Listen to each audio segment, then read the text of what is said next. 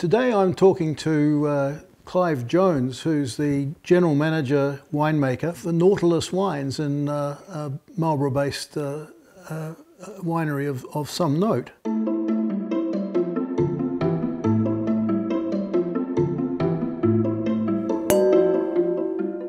Congratulations on being one of our top wineries for 2022. That's a great achievement. Yeah, thanks, Bob, and yeah, good to see you again. And yeah, we sort of always look forward with anticipation to see where we end up on the rankings of the top wineries, and always look a few steps above as to where we'd like to be, and a few steps below and go, well, God, we're glad we're ahead of those ones. So it's always an interesting time of the year.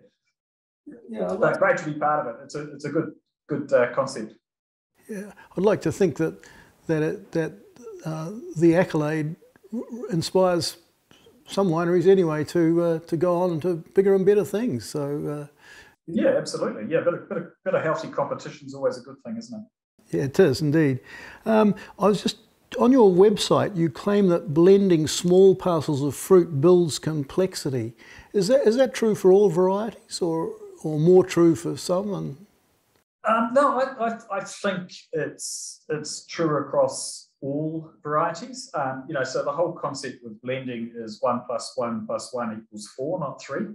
Yeah. So the sum's greater than the individual parts. So and that certainly applies to our large Sauvignon Blanc blends, where it's a critical part of the process. But even with Pinot, looking at different components, we tend to ferment different size batches of Pinot Noir, depending on the size of the block or something we're trialing, etc. But they can become very, very important blend components. And even with a single vineyard wine, you may have more than one ferment, or some of the wine might be fermented in a different way, or in barrels or something. So those sort of using those building blocks to produce a better wine, a more balanced wine, is really what the end goal is. Have you ever tried do you use field blends?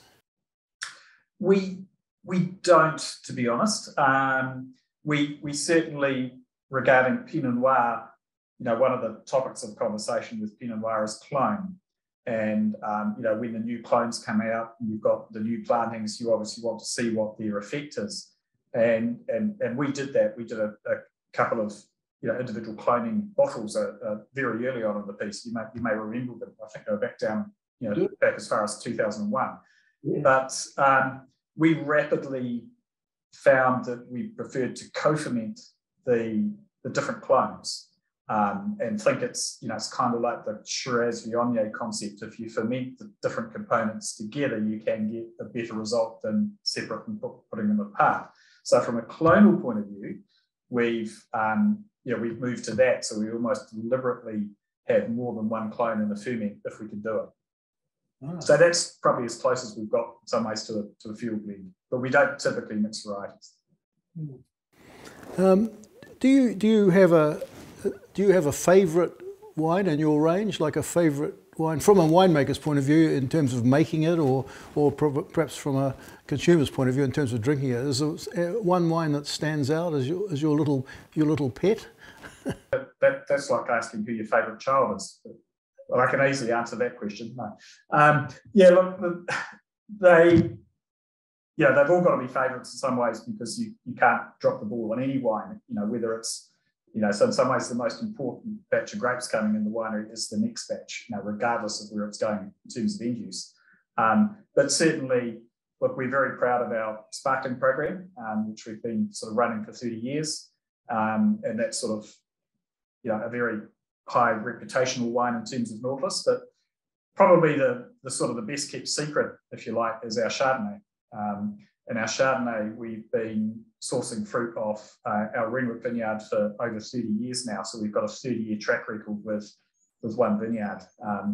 It's a bit like your favourite shuttle. It's at a few different heads and a few different handles where we've gone through a replanting process and new clones, etc. But and that's probably the staff favourite as well as our Chardonnay. It's the one wine we always have a bottle of in the fridge. In the case of what am I going to drink tonight? If in doubt, grab the Chardonnay. And then, of course, Pinot, but Pinot takes a disproportionate amount of time. Pinot's one variety you spend most of your time on. Yeah.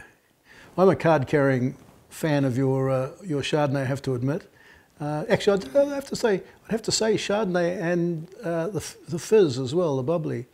And then as soon as I said that, I think, well, gosh, you can't shut out the Pinot Noir as well.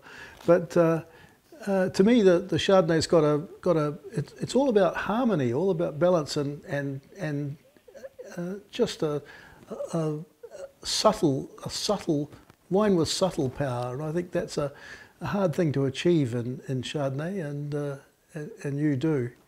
Yeah, and that's probably something we aim for across all our range. You know, we're not necessarily trying to be the biggest and boldest wine style. So we don't tend to, perhaps produce a wine style that is showy, for want of a better word.